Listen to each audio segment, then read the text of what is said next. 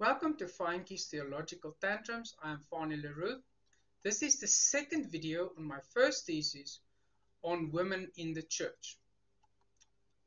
The thesis name, an evaluation of the theological message of Paul as it relates to the role of women in the church today. We carry on at section 4. A response to alleged weaknesses of Paul's theological message as it relates to the role of women in the church today. To start this section, I shall first have to again look at the meaning, or look into the meaning of Galatians 3 verse 28, as it is disputed. Then I shall respond to the fact that Jesus chose only men as apostles. After this, I shall respond to the headship issue. This will require me to look at the meaning of Jesus being the head or men being the heads of the church. Last, I shall briefly respond to the possible charge of trajectory hermeneutics and church history regarding the Bible in the discussion on the role of women in the church. 4.1. The meaning of Galatians 3 verse 28. Grudem and Johnson states that the context of Galatians 3 verse 28 is only justification by faith, not church government and church leadership. Grudem's point is that when I say it means that women can perform any role in the church, am misusing the text, as it does not relate to women's role in the church. However, I believe that though justification through faith is the main theme through Galatians 3, the fact that 3 verse 26 says we, all believers, are sons of God, NKJV and NIV, and 3 verse 29 says we are heirs according to the promise, points to more than just justification. Rather, it points to all that Christ's death and resurrection entails, including all believers belonging to a new creation. Hendrickson. Yes, we are justified by faith and not by law, as Grudem points out. But Galatians 3 verse 26 to 29 then shows that believers are now something else because of this. Again, in Ephesians, the whole letter, but especially Ephesians 1 to 3, especially 2 verse 14 to 16, Paul goes to great length to show that Christians are a new creation and that Jews and Gentiles are one. Cowick and Stott. One cannot separate this from Galatians 3 verse 28. As Paul says, we are all sons and heirs. 3 verse 26, 29. Therefore, we believers are part of a new nation which consists of neither Jew nor Greek or Gentile, neither slave nor free, and then neither male nor female. Grudem states that unity does not mean we have the same roles. The problem with this is that Galatians 3 verse 28 say there is neither male nor female. To use an animal example, if I say three animals that the third is neither a horse nor a donkey, can I then say that this just means that they do not have the same roles? Or can we say that there should be no sense of pride and superiority or jealousy and inferiority between the horse and the donkey, if I use Grudem's words against it? The words neither nor themselves say that you have something different, not the horse and not a donkey. The roles of what you have, are they not subject to the differences of the roles of what you had before? For believers, any role that any believer would have to fulfill is dependent on the gifts that Christ. Ephesians 4 verse 7 to 8, and the Holy Spirit, 1 Corinthians 12 verse 4 and others, give, not on gender, which in the new creation is irrelevant. Section 4.2. The apostles were all men. Grudem and Kostenberger says that if Jesus wanted to, he could have chosen 6 men and 6 women as apostles, as Jesus never hesitated to do culturally unpopular things when they were morally right. That's Grudem. Grudem also states that the fact that all the apostles were Jewish is irrelevant, as the whole early church was Jewish.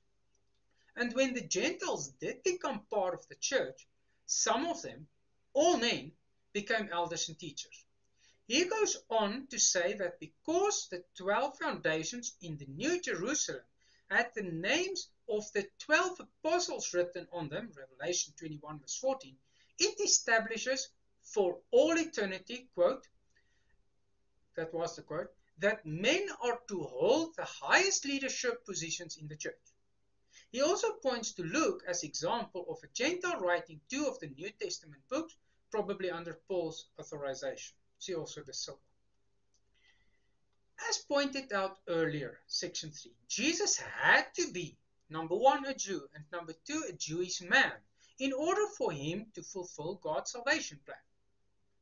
Jesus came first to the Jews, and his mission began with the Jews, Matthew 15 verse 24 to 26, Acts 1 verse 8. I argue that these apostles, 12 plus 1, Paul, therefore also had to be Jewish men, because they had to be circumcised in order for them to have been able to enter the temple with Jesus, to have been afforded the teaching opportunities in the synagogues, and to have been listened to by the learned Jews.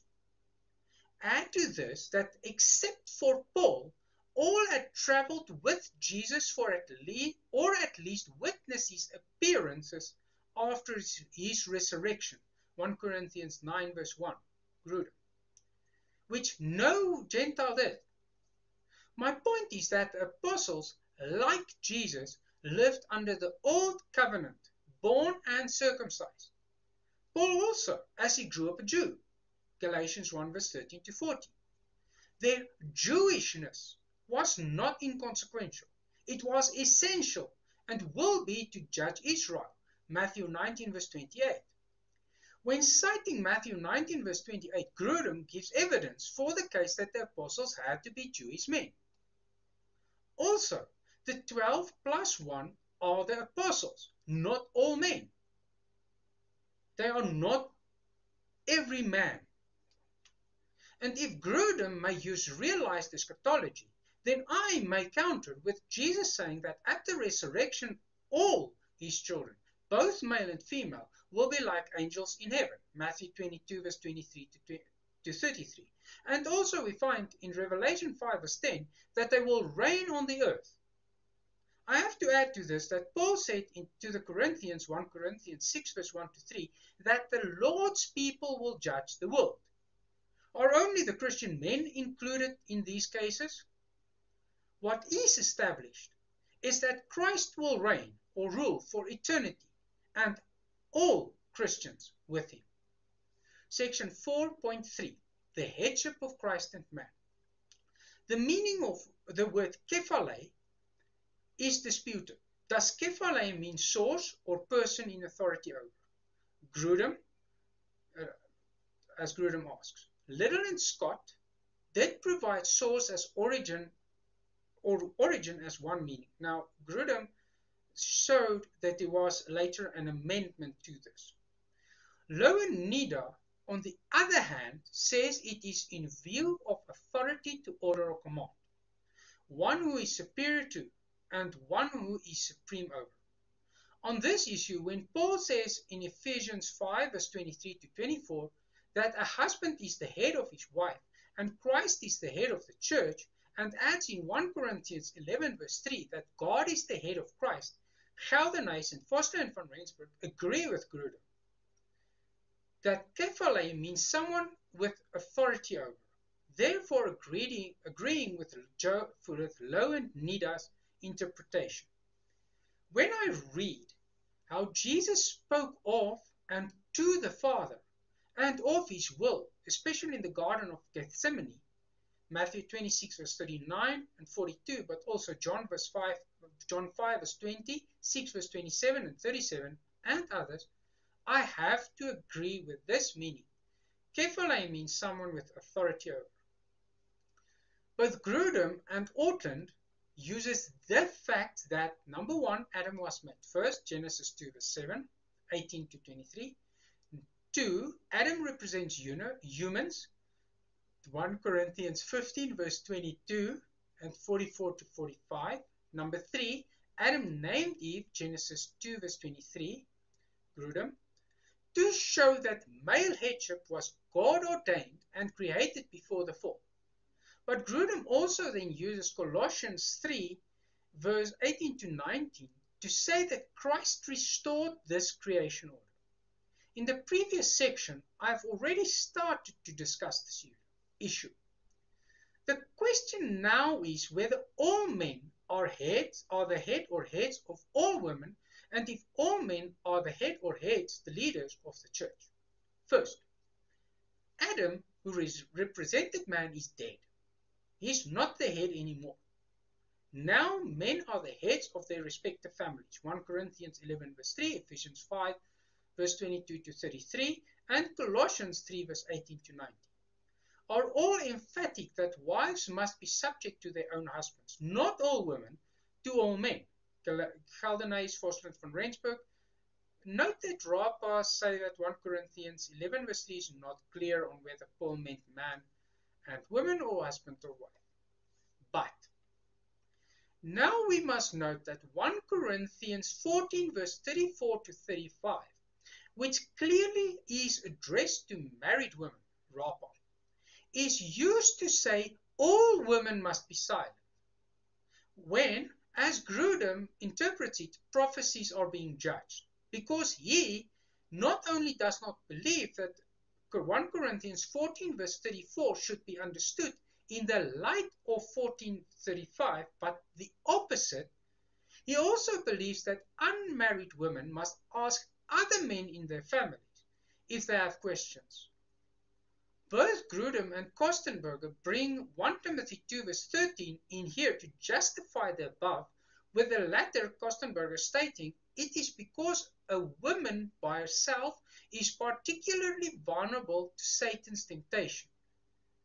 Therefore, Grudem adamantly disagrees with Rapa and Forslund van Rensburg and others that Paul must have written 1 Corinthians 14 verse 34 to 36 for very specific circumstances, possibly to prevent husbands and wives from entering into public disagreements about interpretations of prophecies. And then Paul also states in 1 Timothy 3 verse 1 to 7 that elders, the heads of the churches, must be men. Grudem and Saucy explain that the church is viewed as a family. For example, we are children of God, Ephesians 5 verse 1 and others. And therefore the family is the example for the church, and the church must imitate family patterns. Therefore, just as the head of a family is a man, so the head of the church, in Grudem's view, every church must be men. However, Paul goes on to say that an elder must be husband of one wife, 1 Timothy 3 verse 2, and if a man does not know how to rule his own house, how will he take care of the church of God? 3 verse 5. Both Grudem and Kostenberger state that a man does not have to be married to be an elder. To support this, Kostenberger points out that Paul would be contradicting his own teachings regarding celibacy, 1 Corinthians 7 verse 8 to 10. He would also be contradicting Jesus' teaching in this regard, Matthew 19 verse 10 to 11. I have to ask why it is so easy to point out regarding unmarried men that Paul would be contradicting his own teachings, and explanations and refutations can be found and accepted. Whereas where women in the church are concerned, Grudem and others cannot even accept that there may be a possibility that Paul may have written the contentious passages such as 1 Corinthians 14 verse 34 to 36 and 1 Timothy 2 verse 11 to 15 for other reasons, as these passages also contradict core teachings of the Christian faith, as I contend. And that because of this, and because situations and cultures change, women may also be elders in the church and ministers. Second, Jesus is alive, however. He's not dead as Adam is. And because of Jesus, we have a new name. Believers, not Jew and Gentile. Now, Jesus is the head of the church, 1 Corinthians 11 verse 3 and others. God's family, Ephesians 5 verse 1. Now, Jesus runs the church as he sees fit. He gives gifts to who he wants. 1 Corinthians 12 verse 12 to 14 and others. If Jesus is the head of the church, what is the church which he is head of if men are also heads thereof? Grudem states women may not teach in public. He believes that Priscilla and Aquila taught Apollos in private. Saucy, a complementarian, asked how far the division of private and public meetings or ministries go in light of what the Bible teaches. And he also admits the possibility that the modern church and the biblical picture are not as compatible as is often put forth. Today people attend small self-churches or mega churches, church online or radio or television. Women write theological books and articles which is used in sermons and in teaching, both in private and in public. And men learn from them. What is the church? It also doesn't matter if it's a small group together or a big group, Silva and Tenny. A group of Christians is church. And in a certain context, if 2 or 3 are together in God's name, he's with them. So then it's a small group.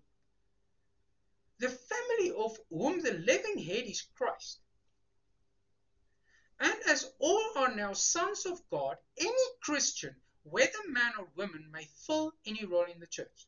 I put in just now the question on when 2 or 3 are in Jesus' name. I know it is in a specific context, but when are we church? That's the question. Section 4.4, Trajectory Hermeneutics and Church History.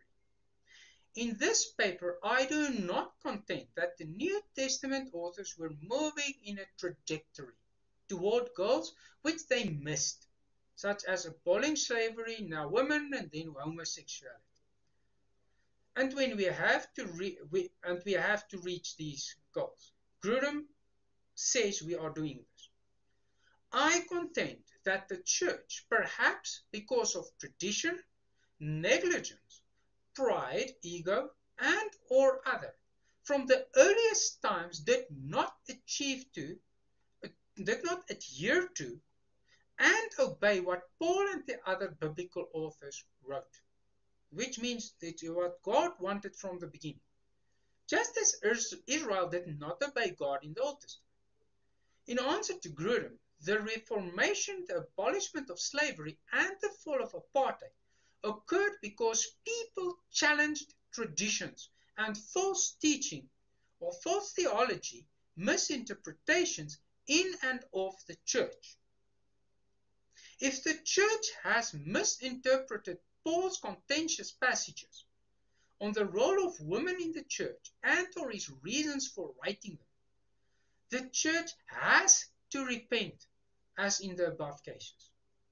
Last, just because I believe that the Bible teaches that women may have any role in the church does not mean I accept homosexuality as biblical. And you can also see Giles 1995 on this. Conclusion, section 5. In this argumentative paper, I evaluated Paul's theological message relating to the role of women in the church today, specifically relating ministers, pastors, and elders. Two highly contentious passages, 1 Timothy 2 verse 11 to 3 verse 7 and 1 Corinthians 14 verse 34 to 36, are at the center of this issue. I approach this topic from the view that the dispute actually centers on how Christians understand the meaning of and why Jesus did what he did and does, and the consequences thereof. Number 2, the meaning of church. What does church mean? And then 3, the reason why Paul wrote the above passages. I first provided specifically chosen and ordered background information in section 2, overarching tenets, showing what the Jews and then the church believed and now believes on the role of women in the church, and how the church interpret the two main passages on this issue. My argument in both section 3, noteworthy strengths, and section 4, response, is that Jesus' death and resurrection fundamentally changed everything that fell under the old line from Adam, Haynes, and the old covenant with regards to believers. First, under Jesus, the firstborn of the dead, Romans 8 verse 29, all Christians are sons of God and inheritors with him, Galatians 3 verse 26 and 29. Second, we are also a new creation, 2 Corinthians 5 verse 14 to 17. I argued that believers do not fall under Adam, the old, but under Jesus, the new.